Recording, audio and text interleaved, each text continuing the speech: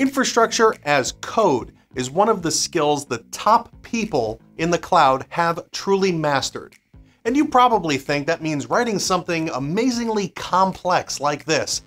But I hate to break it to you, this is actually what some of the best production code really looks like. This is using a function in Azure Bicep called modules. And a module lets you take multiple templates and nest them into a single deployment, allowing you to be more dynamic and scalable. Take this template, for example. It's going to build a virtual network with a couple subnets. Copy these parameters at the top, because we'll need those in a second.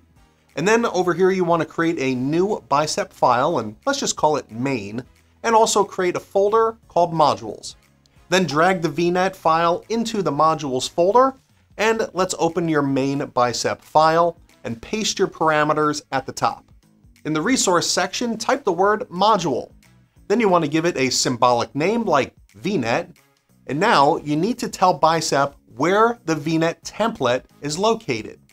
So put in some single quotes, and then press Control Space to activate IntelliSense, and it's going to help write a lot of this code for us. Select the modules folder, and then the Bicep file. And at the end of that line, you want to put in an equals and a curly bracket.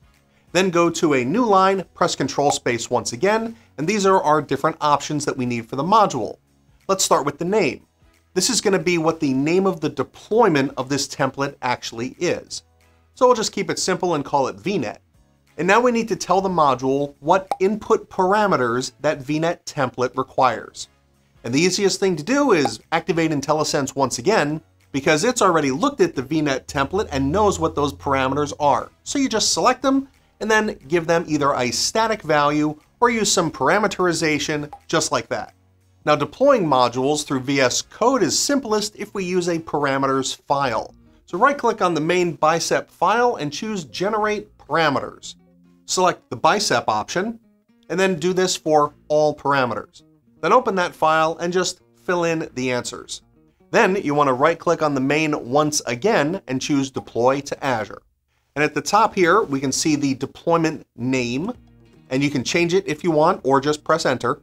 Then select the subscription that you want to deploy to, as well as the resource group, and select your parameters file.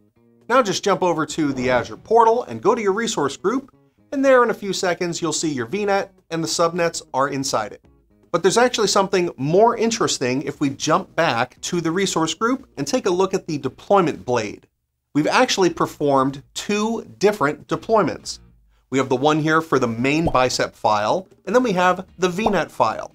So open the main file, and then over on the left, go to your inputs, and these values were the ones that came out of your parameters file.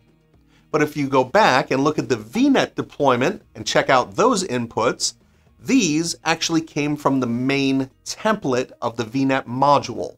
And if you go to the outputs here, you see that the VNet template actually did some outputs of the subnets that it created, so we can use those IDs for the next module. Speaking of the next module, let's create another one, and this will be to deploy all of these virtual desktop resources. Just copy all that stuff, create a new file called Azure core.bicep, open it up and paste in the resources section. And now we need some input parameters for all of these AVD resources. So let's pick something simple like their names. And just remember, of course, to update the individual resources with those parameter names. Then we want to scroll down to the bottom, and in this output section, this is where we're going to gather information from this template and then send it back to the main file so some other module can take advantage of it. And in particular, the AVD session hosts, in order to join your pool, are going to need to know the host pool name and the pool's registration token. Now, writing an output is basically just like writing a parameter. Start with the word output, and then give it a symbolic name, and we need a type. And this one in particular will be a string. And at the end of that line, put in the equals, and then just activate IntelliSense and select the host pool's symbolic name. But now we've actually got a little bit of a problem. But Bicep actually isn't happy because right now we're telling it to output the entire resource, which is dozens of lines of code. And we told Bicep earlier that this thing should be a string. So to fix this, we need to use the .select method, and then just pick one of the properties, host pool name, just like that. And then we need to repeat this for the token value. And with this template all set up, jump back to the main, and let's create that new module, and we'll call it AVD Core. Then just pick the folder and the template file.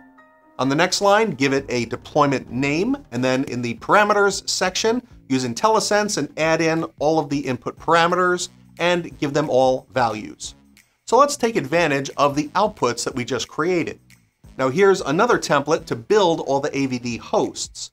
And here's what the module looks like. And we've got 3 different values that need to come from the outputs of our other modules. So just do Control Space to activate IntelliSense, and notice that the icons here are different. These represent the parameters, but these represent the symbolic name of the other modules. And since the host pools were created in AVD Core, select that one, then type a period and select outputs, and then type another period and select host pool name. Then do that again for the subnet, which comes from the VNet template, IntelliSense, then do the .outputs and .select the value that you need, and repeat again for the registration token.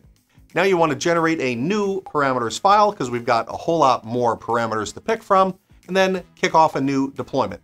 Back in the Azure portal, in the resource group, go to the deployments blade, and you've got your original main deployment, as well as the VNet template, along with the new AVD Core and host deployments. So open AVD Core and then go to the outputs, and there's our host pool name and the registration token. So jump back and go to the AVD host deployment and look at the inputs. And there they are, including the subnet.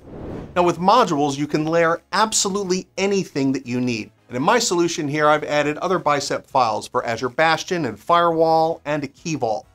And in the main Bicep deployment file, here's the particular modules for them. And that's how modules can help cloud engineers take a single template like this and turn it into a solution like this. But it does take more than technical genius to be a cloud engineer. So you're going to want to watch this video because it explains all of the non-technical things. And happy learning.